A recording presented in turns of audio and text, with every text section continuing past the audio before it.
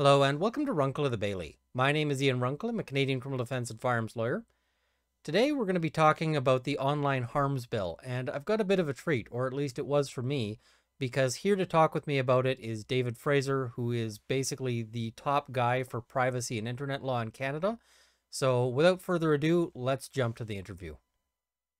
Hi folks, I'm with David Fraser, who is the guy who, if you ask a Canadian lawyer who knows what they're talking about, who to go to about privacy law, this is the guy whose name always comes up. So we're here to talk about the online harms bill. So I'll let you introduce yourself a little bit more here in terms of letting people know your background, and then I guess we can dive right in talking about this. I guess they call it a technical paper for now, but it's really, I think, more of a bill that's in disguise at this point. Pretty close to it. Yeah, thank you very much for the chance to be on your channel. I'm a fan, a follower. Yeah, so I'm David Fraser. I'm a partner with a law firm based in Halifax called McGinnis Cooper, and I've been practicing exclusively in the area of internet and privacy law for, I guess, just over 20 years now. And if you think of it kind of as a Venn diagram, the internet and the privacy piece overlap pretty significantly. And the clients that I work for are mainly corporations, businesses that have to deal with issues of compliance with internet-based laws and privacy laws when they're kind of doing business in Canada. So a significant portion of non-Canadian companies are within that, but also some Canadian companies, from startups to bigger companies, and from time to time take on individual cases, particularly kind of on a pro bono basis related to when there's a collision between statutory developments and principally kind of charter rights. Awesome. So, and 20 years, that's pretty much lots changed in 20 years. So been there for the beginning and still there fighting the good fight.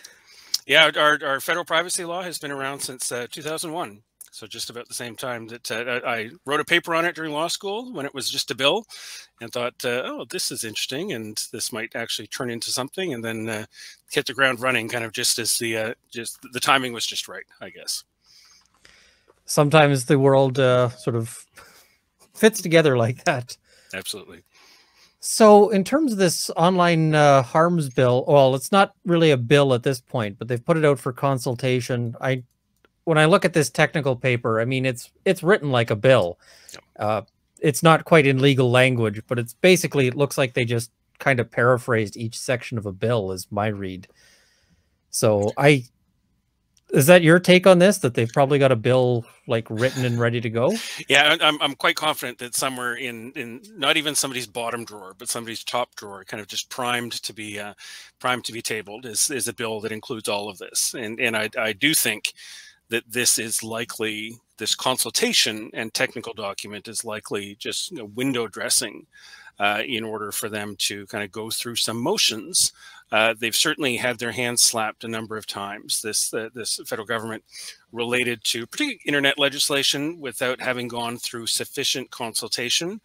And I think it's probably also one of the things that's on their checklist that they said that they would be dealing with through their kind of digital charter, which was part of their election platform in the last election. Not much of it has progressed. So they did introduce a replacement to our federal privacy law, Bill C-11, that was introduced in November and has gone absolutely nowhere. Obviously, and you've had some content related to Bill C-10 to significantly change the Broadcasting Act.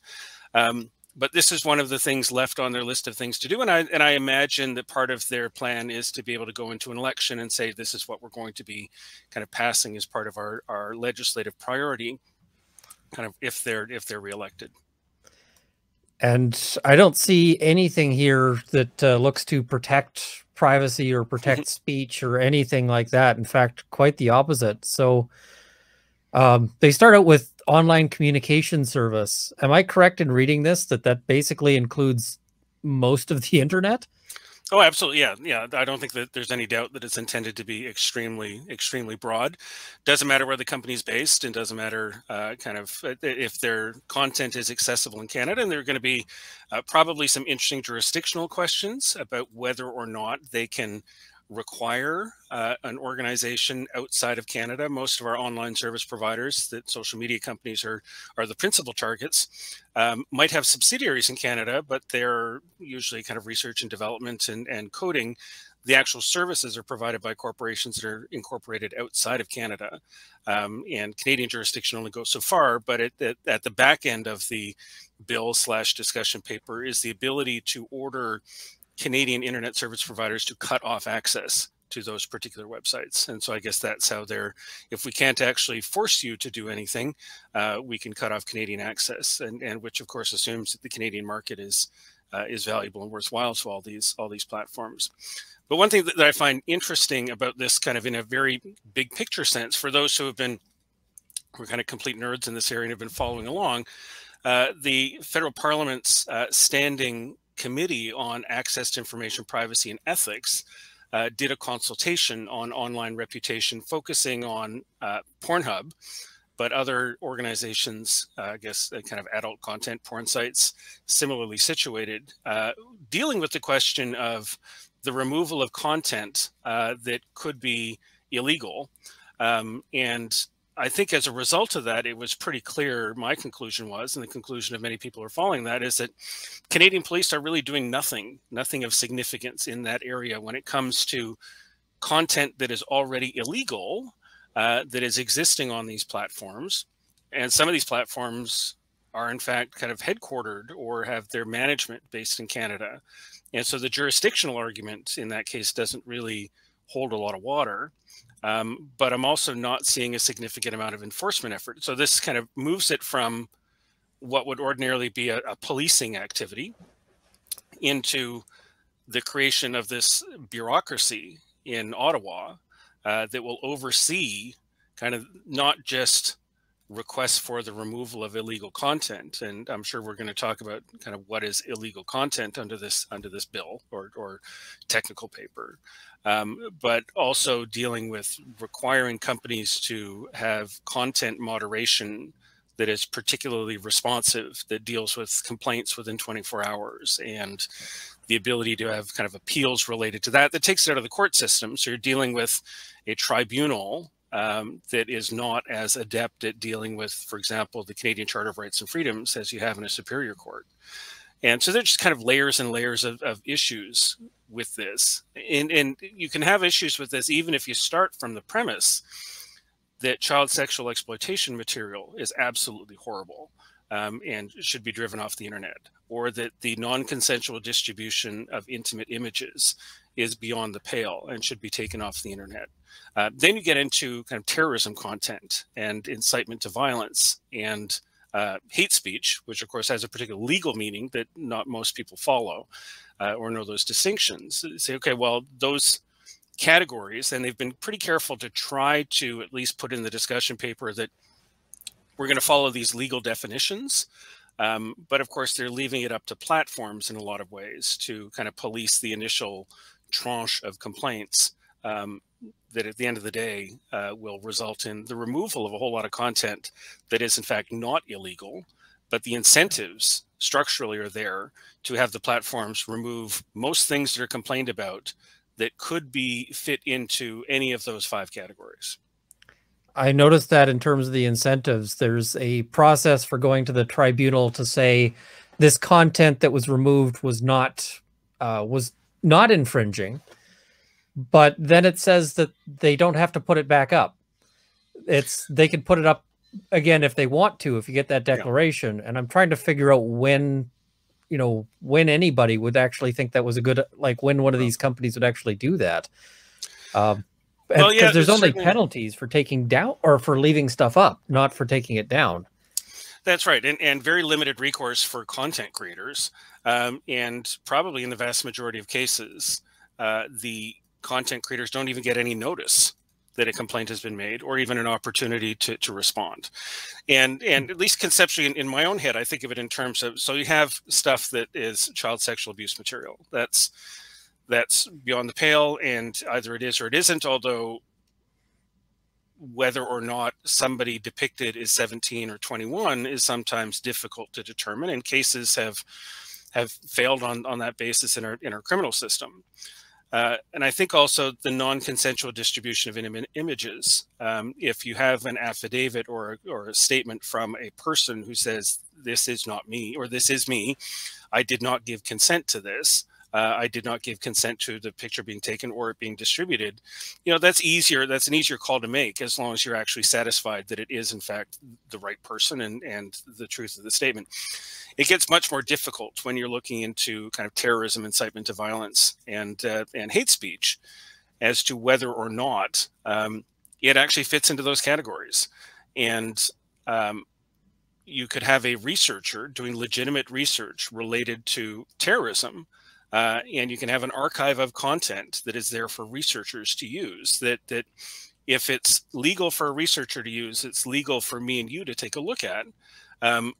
But the person who maintains that archive might not get notice that they're going to be taken off the internet, and being given an opportunity to say, this is an important part of the corpus of scholarly materials in order to study this sort of stuff. Things related to kind of historic publications related to anti-Semitism that at the time and still could be used for purposes of inciting hatred, that crosses the threshold depending upon how it's used. And, we know that kind of the mens rea matters when it comes to a lot of these things criminally. But there's no real analysis of the mens rea part in the kind of what was the intent of the publication on the part of the either the platform that is hosting it or the person who has posted it. And I know myself, having been involved in what us kind of technical nerds call content moderation questions about. So somebody goes to a platform or an internet site and says, you have to take this down, this is defamatory. In order to understand whether or not there are any defenses available, you actually have to understand what's the context in which this stuff was created and why was it posted. For example, under defamation, you have a fair comment defense, which depends upon kind of the surrounding circumstances. And I'm willing to bet that 95% of people who do content moderation for internet platforms and have to produce a response immediately under penalty of significant monetary damages or administrative monetary penalties, the response is going to be to take it down. They're not going to have the time to inquire into the bona fides of the content, the purpose of the poster, the circumstances surrounding it. And then, of course, you get into, you go across the political spectrum and say, who is a terrorist? And what is the terrorism content? And not only in Canada, but then you look internationally, and we have relatively clear norms related to child sexual abuse materials. We don't have clear norms across the internet related to hate speech or terrorism content and things like that. And so it's going to be a mess. I anticipate if it ever ends up being law, and then it's going to be challenged. I think ultimately it will be struck down. The government is kind of delegating censorship to the platforms under penalty of significant consequences. Even with regards to child sexual exploitation content, I know there is a distinction in the sense that, like, Canadian law covers drawings and writings and so forth, which U.S. law often protects constitutionally. And so there can be distinctions in that regard as well. But one thing that leapt out at me when you're talking about the non-consensual sharing of intimate images was this phrase here, which says, or for which it is not possible to assess if a consent to the distribution was given by the person depicted in the image or video. Yep. And I'm just thinking, how would that be contained in an image? Like, how would you be able to ever look at an image and say, this person consented or didn't consent? Well, some things you could probably take a look at and you could determine that it was taken in a change room or something else like that. And you might be able to infer or make some reasonable inferences from it. But did the model for the Venus de Milo consent to the photograph of that statue to be disseminated widely across the internet? Many of these things you can kind of stretch to a completely absurd length, but they still fit within the parameters of the statute. Maybe the one benefit of a consultation would be to kind of fine tune some of these edges, but ultimately, I think that what they put into a bill. I think all the stuff is already in a bill, as we talked about a moment ago, and it's just kind of waiting to be tabled by the Minister of Heritage, not the Minister of Justice, not the Attorney General, but the Minister of Heritage, who kind of regulates book sales and broadcasting and CBC and things like that. So, like in some ways, this government's approach to the internet is completely absurd and nonsensical in a bunch of ways. But and of course, there's been significant issues with the Minister of Heritage and his comprehension of the internet and his ability to articulate any of his thoughts on it. But just that kind of structurally struck me immediately as being very weird. Yeah, it seems like the wrong person to deal with issues like child sex exploitation, images, or terrorism. Like, when I think of who's going to stop terrorism, I don't think let's get the Minister of Heritage involved. Well, theoretically, like, all of this stuff is illegal. The 5 different categories are theoretically illegal content. And so it's not a matter of kind of regulating. It's not even kind of film ratings and things like that you think could fit within the portfolio of the Heritage Minister. But this is criminal stuff. Who's the minister who oversees the Human Rights Commission? It's not the Minister of Heritage. Who oversees the RCMP and public safety? Not the Heritage Minister. But it's part and parcel of a whole bunch of legislative packages and initiatives that are kind of focused at kind of waving their fist at big tech, without a particular kind of nuanced approach to it, and without an understanding of the international nature of it and all these other different factors. So it's a bit ill-conceived. Well, it strikes me as being very similar to what China is doing in terms of the Great Firewall, with a lot of the blocking being put on ISPs. And in fact, when I looked at, I'm not an expert in the Great Firewall, but when I look at sort of their goals of the firewall, they've got 9 harms as opposed to 5 harms. Yep.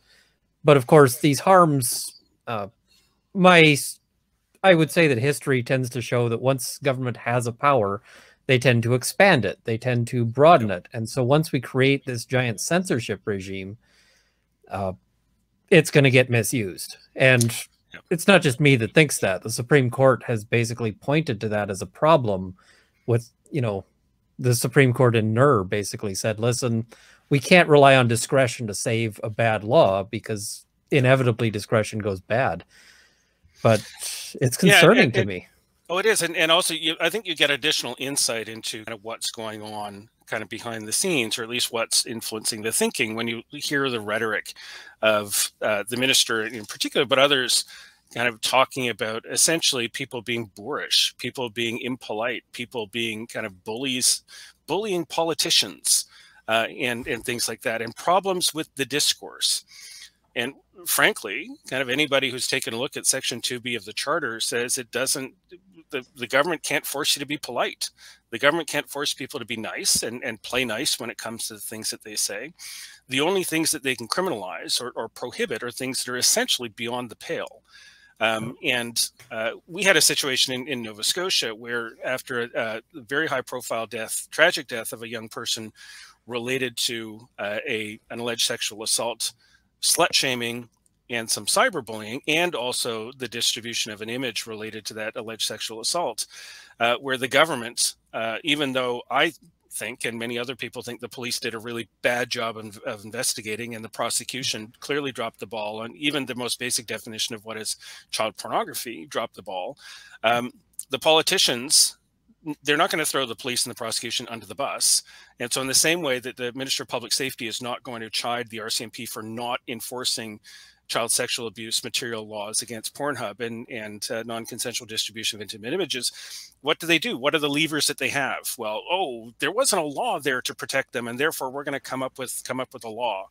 And the Nova Scotia cyberbullying statute was so bad that when I challenged it on behalf of a client in the Supreme Court of Nova Scotia, among the examples I gave were political tweets kind of chiding then candidate Trudeau for having fancy hair and his hairstyle and things like that, because it went so far as to, if you hurt somebody's feelings online, that was going to be cyberbullying. And that's the exact same rhetoric that we hear related to kind of online harms. And I think we need to educate ourselves pretty well in terms of understanding where the lines are when it comes to the law. And where that line is a little bit blurry, and it requires a real exercise of judgment and looking at the circumstances. But the rhetoric has become so overblown. You just kind of talk about cyberbullying. Well, Yeah.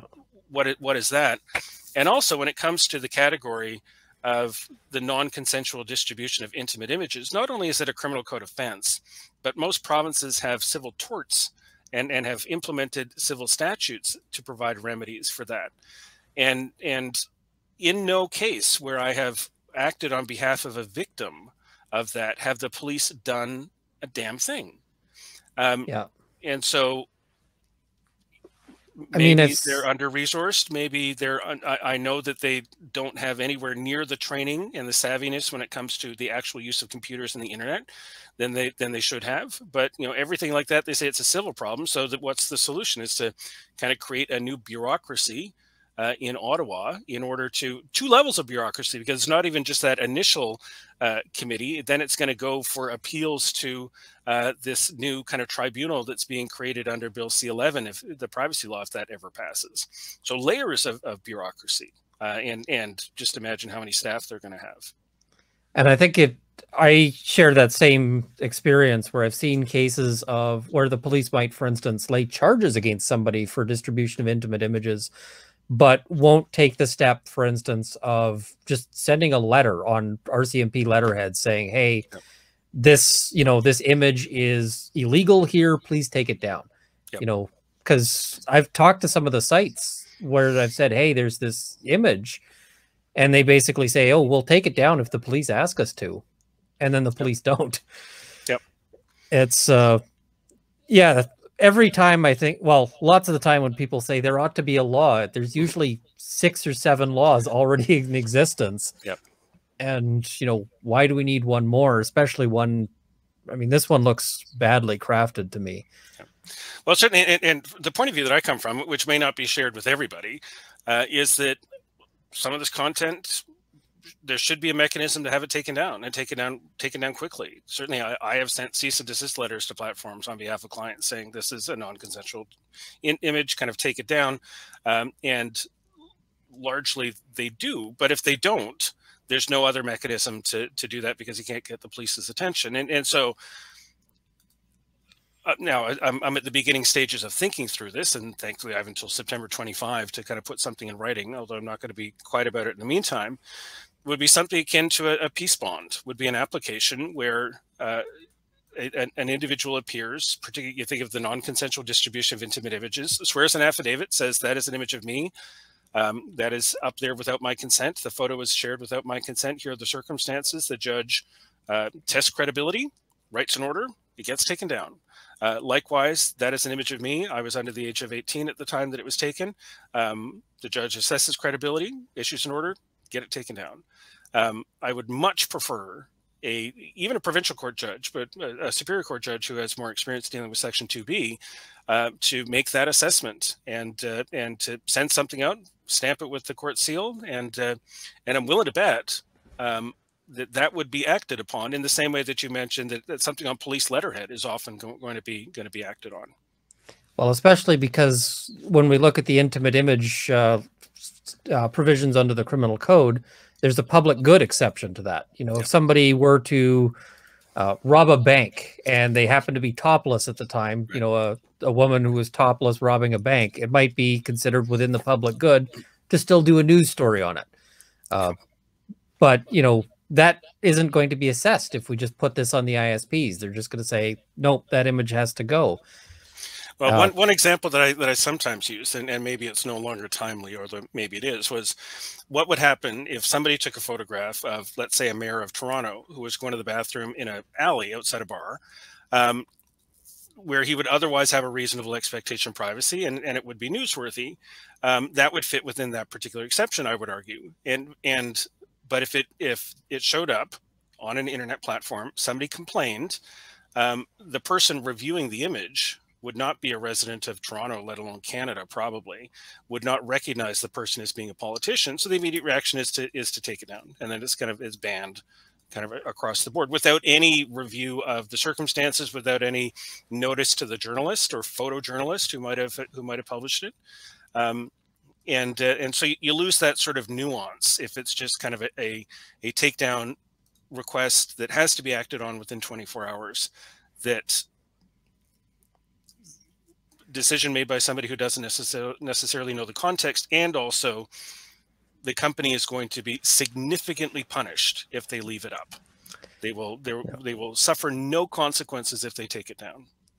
Yep, but I think it was $10 million or 3% of global revenues. Yep. As the penalties. I mean, that's incredible numbers. Yep. And I mean, I think I have a YouTube channel. I've got, a Discord. I've got, none of these are necessarily mine in the sense of being responsible in this fashion. But I just think if I were running one of these things and it was just me trying to get something up off the ground, yep, I can't necessarily respond to everything in 24 hours. Sometimes I might be off camping and I might not have cell access. Yep. Am I really going to set it up such that I can be liable for $10 million if I'm not, yep, there? I think the only way you'd have to do it is just automatically taken down every time a complaint goes in. Well, it's fascinating. And I suppose this question also came up when we were looking at Bill C-10, is kind of when the rubber hits the road, is your YouTube channel a regulated platform such that it has to be regulated by you? Are you going to be liable if somebody puts up a comment that is the willful incitement of hatred, and you're camping and you miss it? Do you have to implement kind of takedown measures, or does it fall to the ultimate platform to do that? But is there a difference? So I have a blog at blog.privacylawyer.ca. It's on my own domain, but it's kind of a blogger blog. Does that, you can leave comments, not particularly kind of an active commenting community, but does that make me responsible for doing all of that sort of moderation? But there doesn't even seem to be kind of a de minimis threshold related to kind of, let's go after the big platforms, kind of the big internet companies. No, we're going to catch them all in the same, in one fell swoop, without a whole lot of distinction. Other than I think that there needs to be, I think part of the criteria relates to kind of whether or not it's kind of an interactive, people can post kind of contents of their own. But of course, you're not a platform dealing with user generated content unless you fit within that definition. And I mean, it might be reasonable for somebody like Facebook or whoever, some major corporation, to have a 24-hour turnaround. But if you're just trying to start something up, like if you're trying to start up the next competitor to Facebook, Facebook ate MySpace's lunch, things turn over like that. Yep. But if you're trying to start that up, when you're just getting started, you probably can't manage that 24 hours.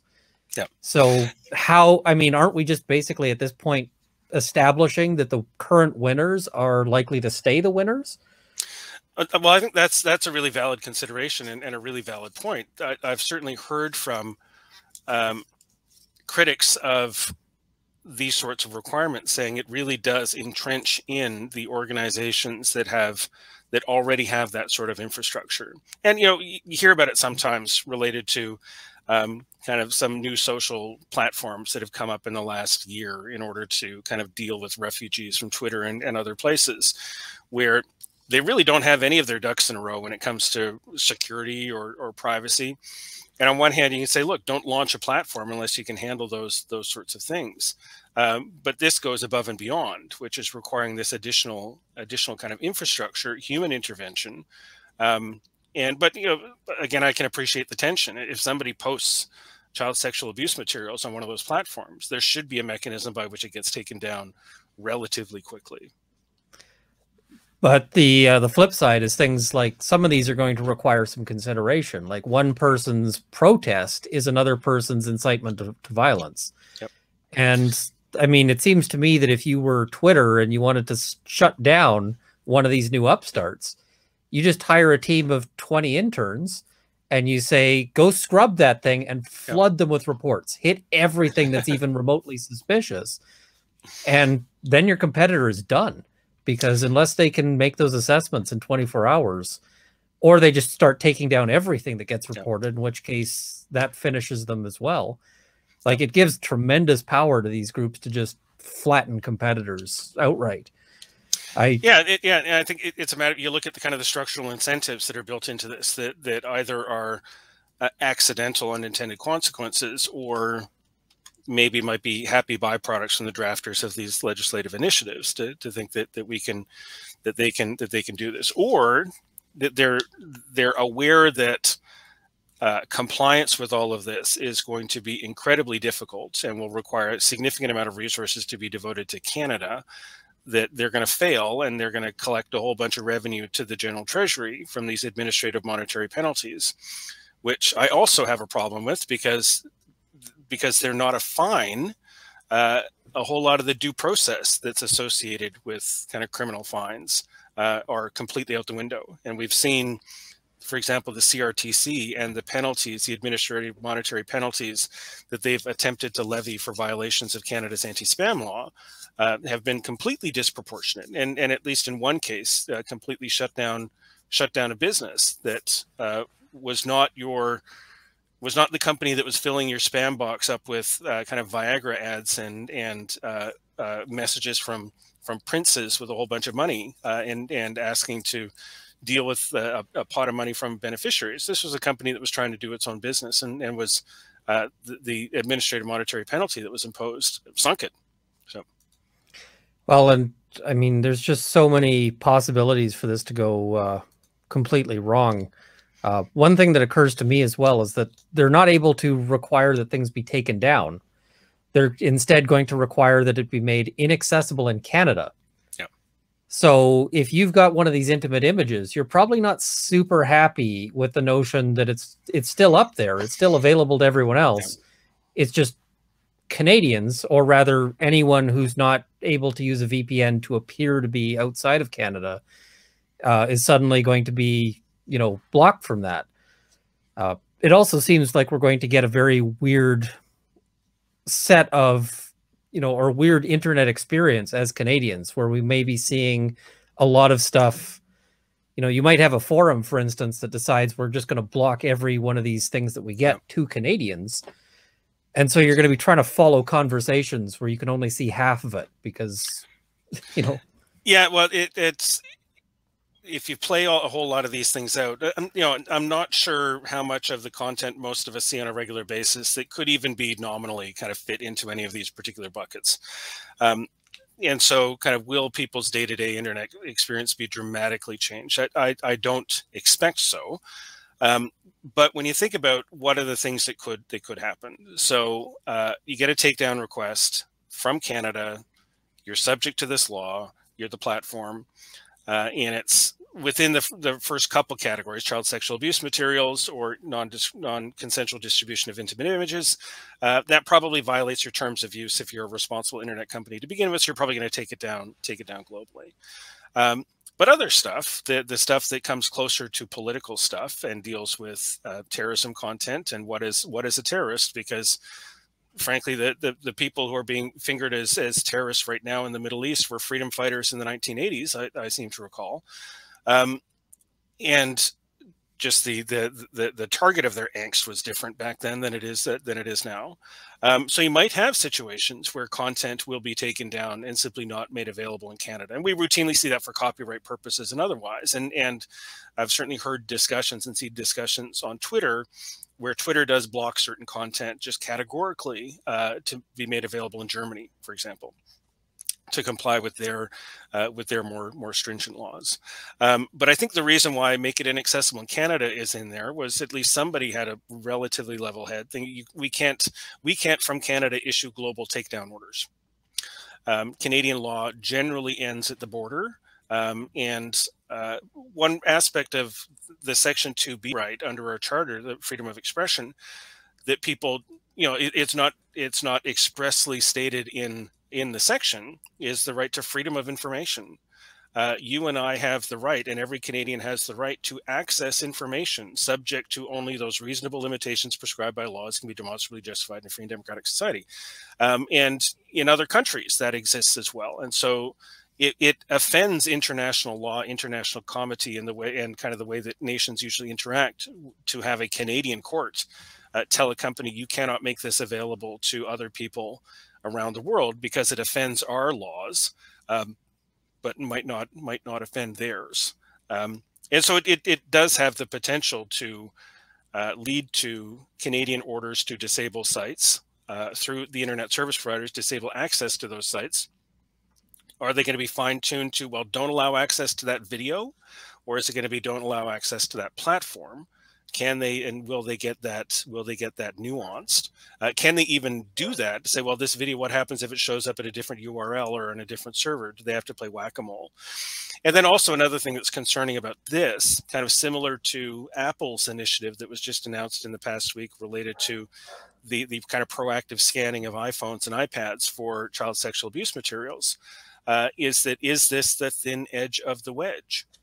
That we have these 5 categories. You said that China has 9. I'm sure that there are people who think that copyright infringement is just as bad as hate speech, and is even more harmful to Canada and Canadian creators than many of these things. So why don't we include copyright on this? Why don't we include other sorts of things that we might think as being problematic?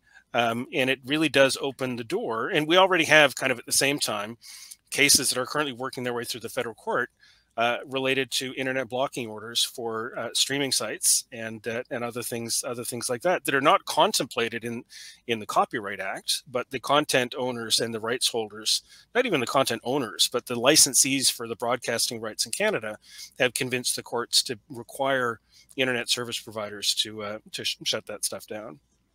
Yeah, I'm sure there will be a long list of lobbyists with their own sort of setups for what they think ought to be taken down. You might see, for instance, misleading political commentary on that list. People advocate against that. And a lot of that, as much as it might be obnoxious, is protected speech. I mean, a lot of protected speech is obnoxious because at the end of the day, if what you're saying isn't offensive to somebody, if it doesn't piss somebody off, you don't actually need the charter right. Because if nobody wants to stop you from saying it, then you don't need the right. Yep.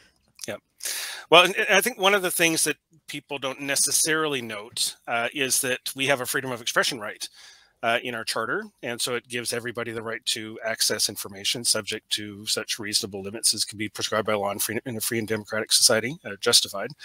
And so kind of anything that limits access to these sorts of things is subject to that sort of challenge. And so it's not just the expression rights of the platforms, which I think have been consistently disregarded by this government in this bill and others, and the expression rights of whoever publishes the content, which, obviously child sexual abuse materials and the non-consensual distribution of intimate images are such kind of low value content that it's easier for a whole lot of us to justify. But I think where things are going to get interesting or potentially interesting, and the thin edge of the wedge and the list of maybe 4 other harms to add to it, relates to elections and election campaigns. That we've seen when cases related to expression and election campaigns have gone to the Supreme Court of Canada, there's a fair amount of deference given to Parliament in determining kind of the rules related to elections and election funding and election advertising. And so there are rules related to kind of publishing falsehoods about the qualifications of a political candidate. Well, does one take that further? How far would you go if you're a thin-skinned politician, which I don't think should be allowed to be the case? If you're going to go into politics and the rough and tumble world of politics, you need to be ready to kind of deal with the usual sorts of things that happen in this world. But you get into situations where kind of critics quickly become cyberbullies, where somebody having their own perspective on something that's a matter of public interest is somebody who's lying, it goes kind of beyond spin to something else. And so we always need to be cautious about function creep when it comes to so many of these things. And because it is easy, if this was introduced simply related to child pornography, child sexual abuse materials, and the non-consensual distribution of intimate images, where the lines are clearer, or it's easier to determine kind of what it is and what isn't. That would be kind of the proverbial nose under the camel's tent. They could then be expanded to deal with other categories of content, all of which is expressive. So Section 2B rights are triggered as soon as it's something that communicates meaning of any sort other than a punch in the nose. And so anything that requires the regulation, the suppression of that, and then also deeply problematic and a relatively new thing in Canada is the government essentially outsourcing that to platforms in order to police those things.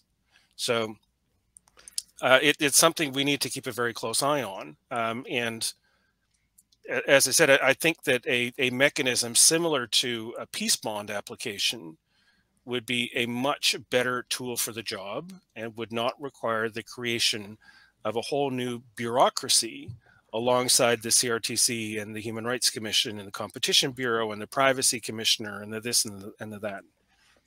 Well, and one thing that really stuck out at me here is that there's provisions to allow for complaints to be made anonymously so that the actual person making the report is hidden from the public.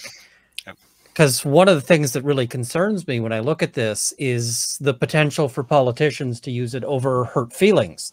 For instance, we've got a prime minister who had a blackface scandal. And I could certainly see them saying, listen, that's harmful content, that's racist content, notwithstanding the fact that it's our politician engaging in the racism. We want that taken down. And so we're going to file complaints to get this all taken down. And the public wouldn't even be able to see that these were people connected to the Liberal Party saying, we want this taken down. So politicians would have the ability to use this to kind of shape what the electorate hears, and people wouldn't even be able to judge the politicians on the basis that they're doing it. They wouldn't even be able to know that.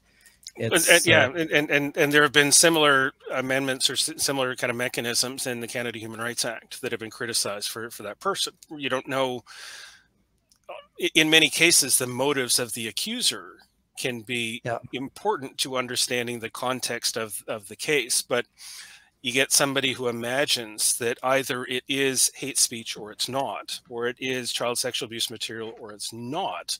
And it should kind of, the merits of it should be determined only by the content itself. But there's more going on. And it also kind of goes back to what we mentioned, what we talked about earlier, related to kind of the public interest and the journalistic context. And, we've also seen situations where the police have raided an art gallery because of what they perceived to be child sexual abuse material, which was in fact, it could avail itself of the artistic defense because the artist themselves was subject of abuse and was working through, kind of similar to the Sharp case in a sense, was working through that trauma through their art. But without that context, without that understanding, it just kind of on its face appears to be the illegal content. And can you imagine whether or not, I don't think this bill or this plan or whatever you want to call it adequately includes any defenses, which would be available in a criminal context and would be absolutely available, or should be, if somebody was trying to get an injunction, a civil injunction for something's removal. All that's taken away. And so all we're left with is a mechanism that significantly punishes the platforms for not taking stuff down. And not including the context and not including the creators.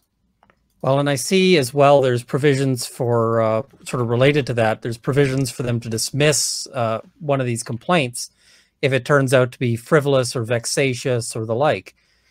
Often determining whether something is vexatious requires an examination of who's making the complaint and what their motives might be. Is this a frequent flyer who makes complaints about everything? Or is this somebody with a, whose complaint isn't based on, the facts, but on the personal grudge? Is this somebody who's known to make false complaints? Like, these kinds of things are absolutely essential. And how would I be able to respond and say, you guys should dismiss this on the basis that it's vexatious, if I don't know, for instance, that it's my political adversary making it, Yeah. or, you know, the person who's been 3 times convicted of criminal harassment of me, you know, these kinds of things. How can I, you know, it's bizarre, I think. Well, and I think that example kind of almost presupposes you've gotten to the tribunal stage. That if you just have somebody who's going to sit and click report this tweet, report this tweet, report this tweet, report this tweet for a whole afternoon, going after somebody's Twitter account, does the person who works for Twitter in content moderation, do they know, oh, well, all these complaints were made by this same person, what this person has a pattern of doing that? Do they understand what vexatious means? They can certainly probably just appreciate what frivolous means. But vexatious is, as you said, or as you inferred, relates entirely to the state of the mind of the complainant, and why they're doing it, just in order to either vex Twitter in this example, or to vex the subject of the complaints. And the other thing is that in a lot of cases, even if you can get it taken or put back up, you might have sort of missed the moment. The Trudeau blackface, you know, I'll go back to that. Those came up during a political campaign because, of course, that's when that sort of thing tends to release. Yep. If you can get those pictures stalled by 4 months or 6 months, that's, you know, you've won, because now the electorate doesn't hear it. You've just managed to push it, and it comes in as a scandal after the election. Well, that doesn't really count for much. So being able to just sort of shape the timing can be such a huge factor here in terms of speech, you know, and people aren't, presenting that information at like just random times. The timing of it in a lot of cases might be part of the speech. Yep. You know, somebody says, I want to start this initiative to protect whatever. And you say, well, actually, here's, you know, what you were doing as a youth. You know, the timing of it is part of why you're saying it and part of the meaning of it. It's and kind of likewise, the people who do content moderation don't know who the person is necessarily. They don't have the background. They might understand, well, this is the Prime Minister of Canada, but you know, if it's taken from a yearbook from a high school in Vancouver, they might not make that connection. But you know, similar things come up in this kind of right to be forgotten that some folks are advocating for, which is that if you were planning to enter politics and there's embarrassing stuff about you on the internet from before, you would kind of exercise that right and try to get it cleared off, because at that time you're not a public figure, but when you become a public figure, none of that stuff exists anymore. And kind of the example is, there's a political candidate who had worked as a plumber who had been captured on video kind of urinating into a customer's kind of coffee cup, and that kind of came up during the campaign. Had that politician been able to kind of purge that from the internet before putting in their nomination paper, that wouldn't have been an issue. That wouldn't have come up. It's not news. Well, maybe it's newsworthy when a plumber does it, but it's way more newsworthy when it's a plumber who then becomes a politician does it. And how do you make these calls? And who should make those calls? Well, and ultimately, a right to be forgotten at the end of the day is really a right to shut other people up. Yep. You know, it's a right to gag somebody else, you know, because they're trying to say a thing and you don't want them to say it. Another concern that just struck me on this one is you'd have to be crazy to run any sort of internet communication business in Canada. Like if I was Facebook and I had somebody like any sort of Canadian division, I'd be telling them, pack up, you're either moving to the States or you're fired, because we're shutting everything down. The only way you can avoid these administrative penalties is just to say, we don't have anything you can come after. Yeah. Well, and certainly it's been my experience that the police and even the prosecutors have no idea what a corporate veil is in Canada.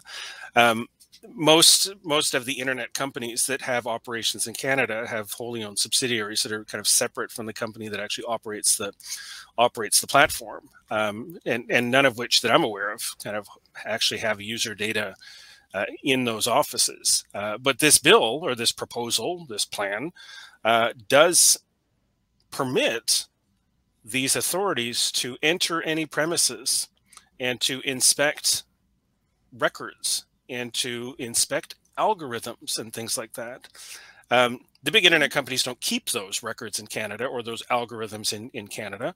Well, and Um, those are the crown jewels. They don't let anybody touch those. well, But and certainly if they did, once this bill kind of sees the light of day and goes into Parliament, you'd move all that out. But if you're a Canadian company, as you said, operating in this space, you're vulnerable to having your premises raided, and having this information kind of taken from you.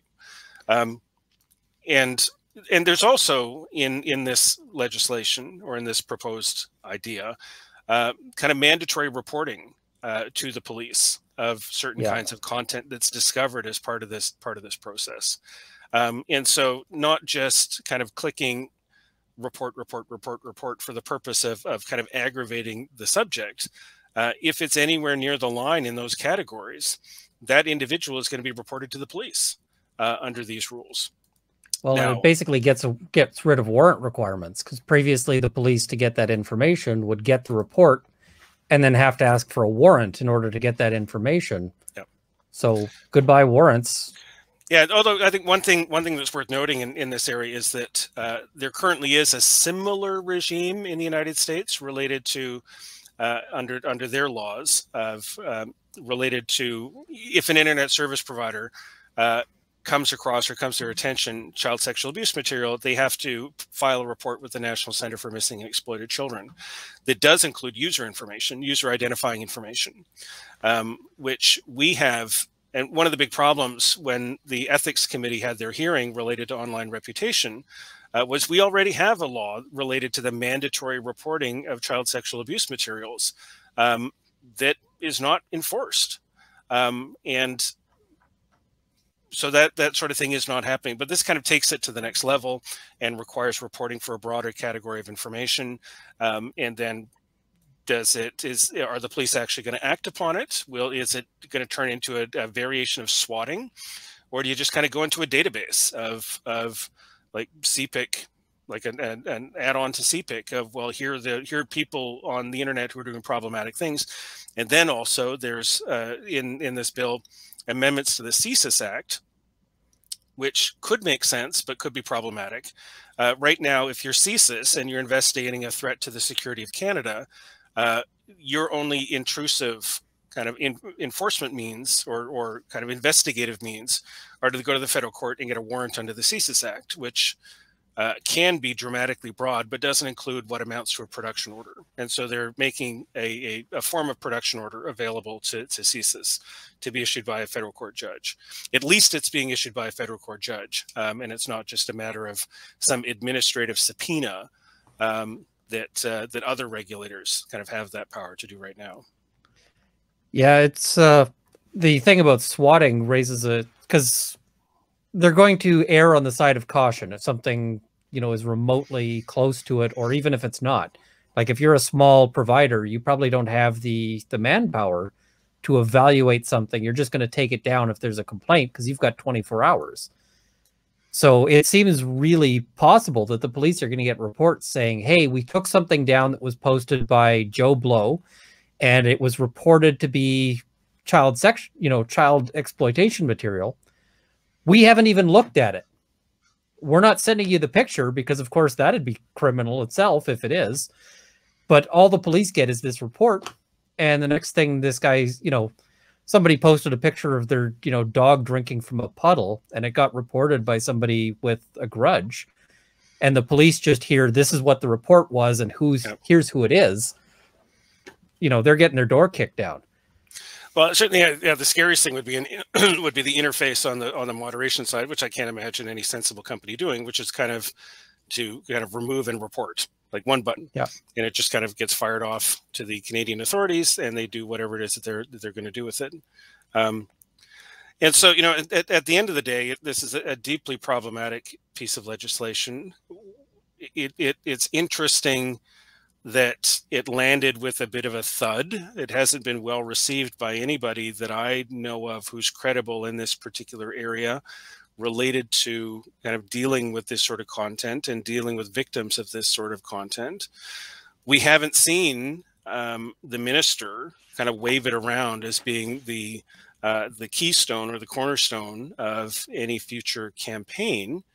Um, so, it may be one of those things, and you probably recall other kind of lawful access initiatives that like Victaves introduced, but it wasn't just the Conservatives; it was the Liberals before that, and there's governments of whatever political party tend to be interested in, or at least maybe they follow the instructions of their senior bureaucrats who say this is what we would like.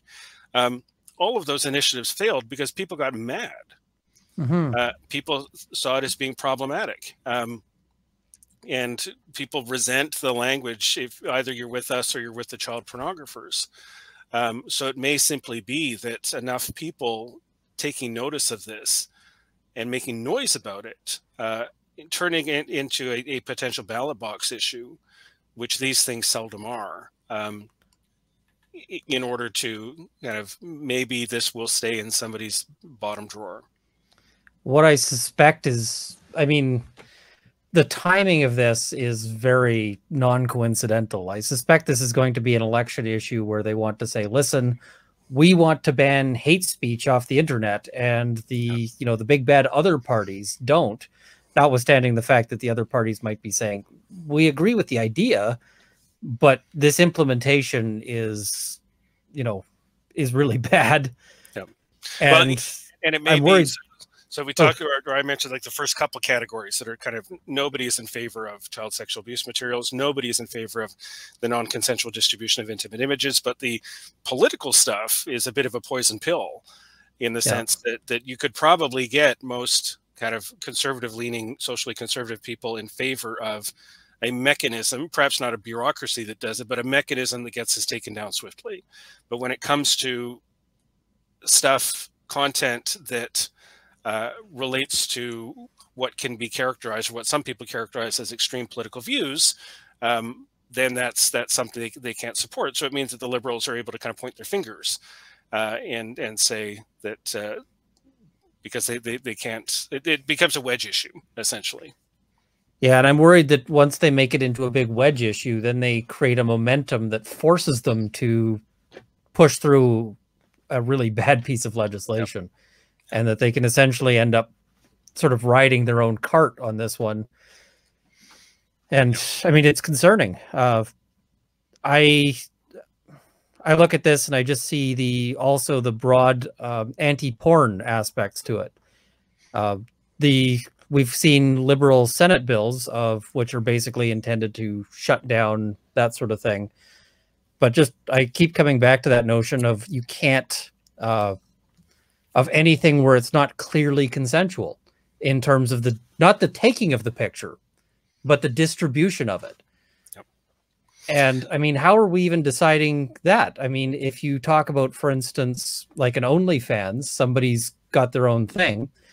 Are we talking about consent to distribute it to their fans, consent to distribute it broadly? How does that get defined?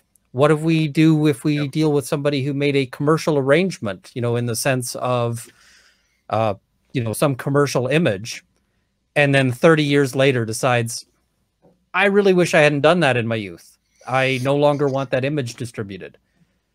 Privacy is one of those very interesting nebulous concepts that really varies from person to person, or people have different thresholds. And we've seen this. The courts have to grapple with it when it comes to voyeurism images and people taking pictures at a nude beach, or all the way up to Supreme Court of Canada, a teacher using a hidden camera to take pictures of fully clothed people in the classroom. And yes, and the court said they have an expectation of privacy in a public, quasi-public kind of hallway, because the use of the technology isn't anticipated, and the angles that were used and things like that. And I think most people can understand kind of where that's coming from.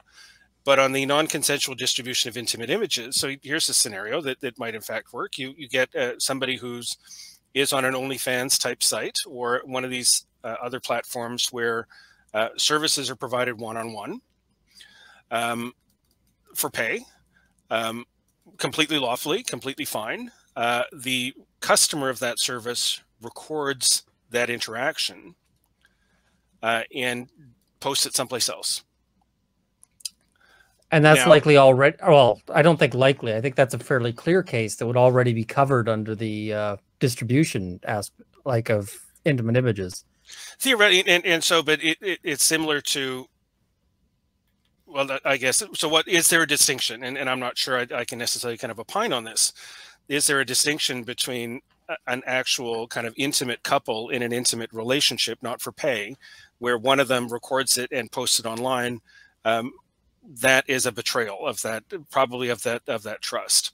But in the second scenario, is that a violation of a commercial arrangement? Is it a violation of copyright, or is it in fact that same level of betrayal that goes to a criminal level, because the work product of a commercial arrangement was posted?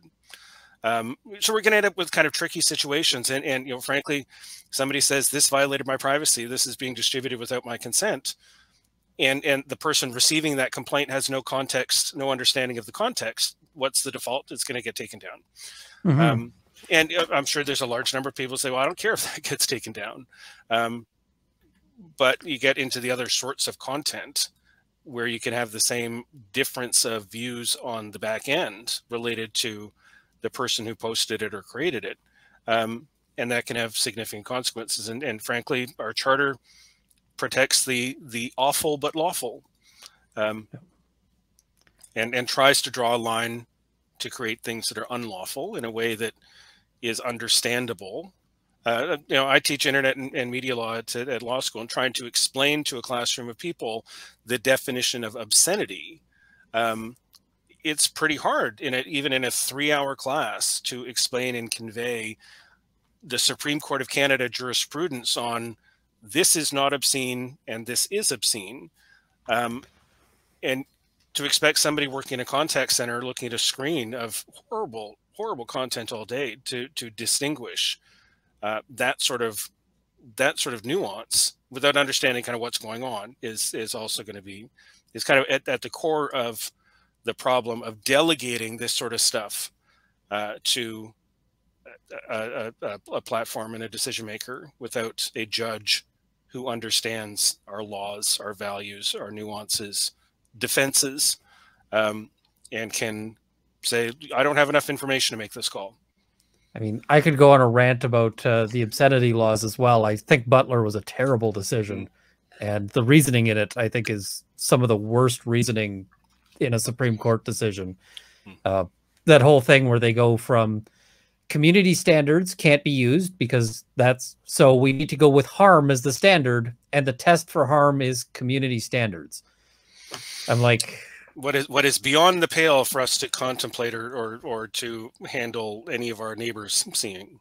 Yeah, it's just when you get to that, and that whole notion of what can we not contemplate our neighbors seeing is, I sort of go, isn't that the whole basis of the charter right to communication? But that's its own topic.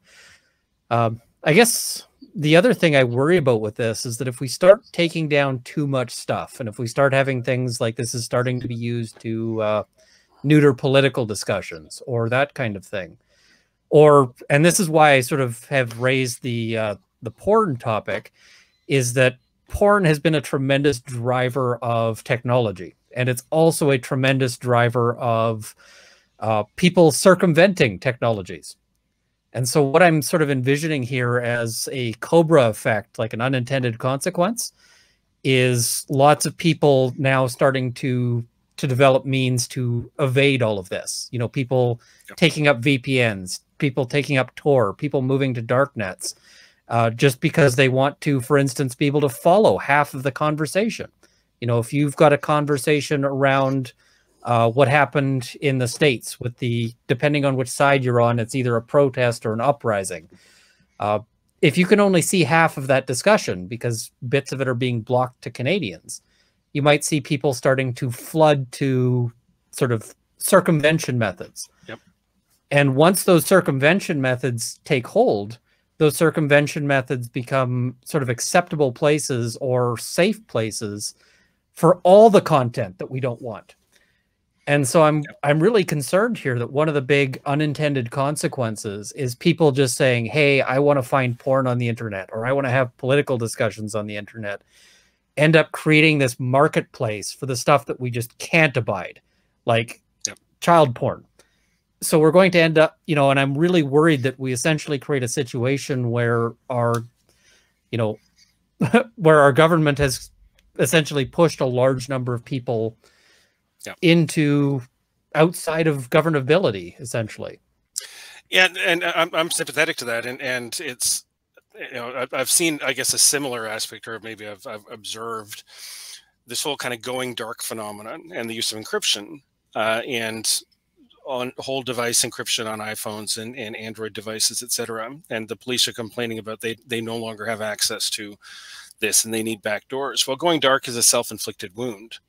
The reason why people are adopting more robust personal security measures, including encryption, and companies are deploying it, is because of initiatives like lawful access and police suggesting you don't have any privacy right in this sort of thing, is the Snowden revelations about all the kind of wholesale abuse that might have happened. You also have and I think on the example of kind of lawful adult content, there was the initiative in the United Kingdom that I think was followed by at least one senator who wanted kind of age verification. You need to assume that everybody on the internet is under the age of 18, unless proven otherwise. We're going to have this kind of mandatory ID scheme in place, And which that's could be been pitched here in Canada as well. That's right, and so there would be tools to circumvent it, but that same door that opens into that alley leads to some pretty horrible stuff, potentially horrible stuff. And we've also seen at the same time suggestions that, oh, well, if you're using encryption, if you're on Signal or Telegraph, and you must be a bad guy because that's only bad people use encryption. And we've also seen the same sort of rhetoric that, oh, well, VPNs are inherently bad. We've heard that from the content companies and the exclusive licensees of content in Canada, suggesting that starting the conversation and trying to shift the Overton window to suggest that kind of VPN should be outlawed, in the same way that they are in China. So we always need to be vigilant in looking at not only kind of what's been proposed legislatively and policy wise, but also to kind of track where it has the potential to go, and also the broader influence on human behavior. Would you rather, as a parent, for example, have young people access to, I don't know, playboy.com or something, or if they can't get access to that, what else are they going to look for and what else are they going to find? It's probably better to have, in the grand scheme of things, access to the otherwise lawful stuff. I mean, I think this is really the internet equivalent of when I go to the liquor store, I get liquor. I have never bought a bottle of scotch and found that it was spiked with fentanyl, because the liquor store is, they're regulated, but you're getting what you pay for because they're trying to stay within the laws. Yep. But if I couldn't get scotch at the liquor store and I had to go buy it from some sketchy guy, out in an alleyway, you never know what they're going to put in there, right? Yep. That's why people end up getting their fentanyl, with whatever else that they think they're buying. Yep. So essentially we're going to end up with this market. I mean, lots of people have defeated age verification things in their youth, and that's going to continue. People are always going to be one step ahead of the regulators in that sense. There's always a workaround. But once you're going to end up with this sort of internet equivalent of fentanyl laced whatever. Yeah. You close the liquor store and they're going to go somewhere else, and they're also going to find other things on the shelves, on the proverbial shelves, that are not what you want them to be shopping for. So, well, and I also, I mean, if I was running a company, and if you're a small company, and especially if you're a small company with a limited Canadian viewership, especially because, for instance, you're located overseas, you serve a particular racial minority, especially. Like if you provide services in a language that's not terribly common around the world, you may not want to deal with the possibility of Canada saying, hey, listen, you've got to follow all these rules. You might just want to say instead, listen, we're just going to ban Canada. And I think that's most, Facebook and Twitter and so forth probably have the infrastructure where they can say, listen, it's worth the advertising dollars. We'll go through these hoops. But if you're some site around discussing Bollywood films, maybe not so much. And I think Little Sister's Bookstore as well gives us an illustration of just how these kinds of rules tend to be disproportionately affect minority groups and anybody the police or these regulators don't like or don't care about. Yep. Well, so, and now it's not just, you don't have the same screening function of the police kind of receiving a complaint and deciding whether it's worth pursuing. You have anybody can click a button to report content. Yeah, and it has to be dealt with. So even kind of just the failure to deal with something in the 24 hours is problematic. And I think Canada sometimes loses sight of the fact that we're smaller than California in terms of our economy, in terms of our population. We're in the same ballpark, but we're lucky that we're part of the G7. If you are a company in India, Canada's not really on your radar. And then you look at kind of all the regulatory complications. It's when the European General Data Protection Regulation came into effect, and a whole lot of American news sites just decided they're going to block access to Europe because they didn't know how to deal. They thought, oh my God, we're going to be subject to these significant penalties just for operating a website in the US, and therefore they just kind of blocked it. And that's the easiest thing to do. And so, some of these kind of unforeseen consequences, but that could be foreseeable, or maybe unintended consequences, a whole lot of these are within the realm of the possible. And I think that overall there's a greater potential for kind of harm to civil society and the internet than there is ultimately benefit. Particularly, as I said, I think you can get the same benefit by having a completely different, more streamlined mechanism. I think there's a whole bunch of different mechanisms for this that could be envisioned that are just way less in-depth or way less harmful, including just enforcing the existing laws and even some of the some of the extrajudicial stuff, like having the RCMP write a letter. You don't need a law for that. The RCMP can write whatever letters they want. And just saying, hey, listen, just so you're aware, this content is illegal in Canada. This person, we've talked to the victim. This is a non-consensual image situation. Please take it down. Yep. I mean, more than 90% of the time, I bet that gets images taken down from most places. And the places who would ignore that kind of letter are also going to ignore this. Yep. And they're the kind of places that rotate URLs to dodge takedowns and that kind of stuff. Yep. Yeah, and the bigger ones are the ones that are more vulnerable. But if you take down the big ones, then what's left are all the small ones who are not abiding by kind of social norms in any event, and frankly don't care. So. Yep. Anyway, so it'll be interesting to see how it becomes fodder in the election that we're very likely to have, and folks have until the 25th of September to let their thoughts be known, at least through the formal consultation process. And I expect that people aren't shy about raising their voices on social media either. So, any tips for how to sort of address the consultation, or just how to make noise about this? Well, my take on it is certainly is to be kind of polite and level-headed, because anything that comes through that seems at all unhinged is going to be completely disregarded. But you don't have to go to the consultation website and have on laundry list, here are my top 25 complaints.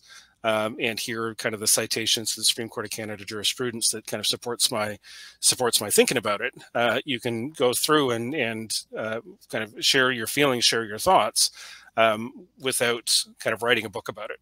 And frankly, the more people who write kind of a concise observation and concise thoughts about it is better than just a smaller handful who write something more voluminous.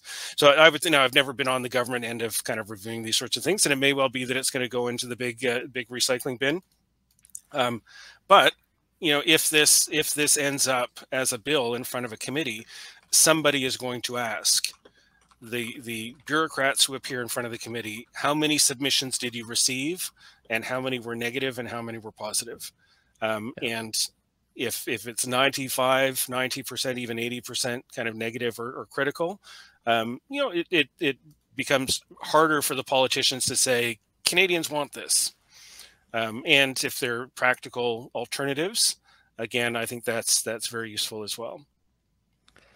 Yeah, if you can't write a volume, which most of us can't, I mean, it's legal writing is its own special animal. Yep. But even just like your top 3 complaints or top 1 complaint, Yep. And just so long as they're getting, at the end of the day, you're right, that volume, I think, is going to matter in terms of, Yeah, especially and also send a copy of it to your MP. Just say I've just done the consultation. I want you to know this is how I feel about this, and this matters to me. So yeah, every once in a while the government has this idea that they're going to control the internet and that they know better, and often their proposals are bad. They're just they want a lot of knowledge and a lot of control and a lot of so yeah. Anyway, I want to thank you once again for coming on the show. And helping to spread the word about this one, because when I saw this one, I went, I think this is bad, but I really need to talk to somebody who is an expert in this particular field. And as I said, anytime you ask anybody, they either say, I don't know, because they don't know that area at all, or they say, hey, David Fraser's the guy. You got to talk to him. So my motto is, I think everybody's entitled to my opinion. I'm happy to chat, and this is a topic that I obviously feel pretty strongly about. So happy to share that, and I also I admire your commitment to kind of public legal education and having a channel out there that on a public channel talking about legal issues to non-lawyers and lawyers in a way that's comprehensible, that produces a more educated group of people who understand their rights, and that's something I believe in as well. And so I'm happy to pitch in and do this along with you. Well, thank you. I appreciate it, and I really appreciate your public discussion as well. I think there's far too many lawyers out there who have a public voice of talking to other lawyers, and not enough who are talking to the public. And I think that we all do better as a society if people have a better grasp of what the law is. And so I'm trying to facilitate that, and I'm always happy to see other people doing the same. And I've learned a lot about privacy law just from, watching your stuff out there. And so I heartily recommend that people check out, your blog, your Twitter feed, etc., just to see this is, I think, if firearms hadn't grabbed my interest, I think that privacy law and internet law is really one of the most important areas that anybody can be dealing with. Sometimes I get to make a difference in terms of like one particular person's life, but this internet stuff is going to be what affects everybody. And it's going to be what affects the fabric of Canadian society, how much freedom we have to, how much people feel that when they go online, they can just express themselves, or how much they feel that they have to censor themselves. Those kinds of questions, I think, are really fundamental. So I really appreciate what you do. And thank you once again. I guess let's wrap it up here, or else we'll be here all night. Absolutely. It was great to chat. Thank you for watching. I hope you guys enjoyed that as much as I did. It's a really big opportunity to learn about this from the big name in the area. And this is a very worrying bit of legislation. I mean, it's not a bill yet, but it's fairly clear that there's a bill written and ready to go on this one. Otherwise, there wouldn't be this much detail and this sort of language in the technical paper. So this is something that they're planning. And unless they see some pushback, we can expect this to probably land as a bill. And if the Liberals have a majority, it very well might get hammered through. That's a big concern, because this is a big and overarching attempt to control the internet. It's worrying. I'm also going to have links in the description below to David Fraser's Twitter as well as to his blog. Check them out. There's lots of great information there. I'm also got a link to my Patreon. I want to thank my Patreon supporters, and at the $50 level, Jonathan Wheeler, Jason Elliott, Canada's National Firearms Association, Kyle Martin, Jean-Guy Toussaint, Ivo Nedev, the CCFR, and the Canadian Shooting Sports Association. At the $30 level, Sights and Arms Limited and Marc-Olivier Damour. And at the $20 level, Matt Ward, Mark Whittington, Dale Nesbitt, Cameron Johnson, and Andrew Elsich. I also want to thank all of my $10 supporters who will be in the crawl immediately following, and all of my other supporters. Thank you for watching. I hope this has armed you with knowledge, and let me know if you have any questions about this particular sort of technical paper, although it's really a proto bill. I'm also going to link that as well in the description so that you can check it out for yourself, see what parts sort of worry you there, because there's lots to go around. Anyway, thank you once again, and see you next time.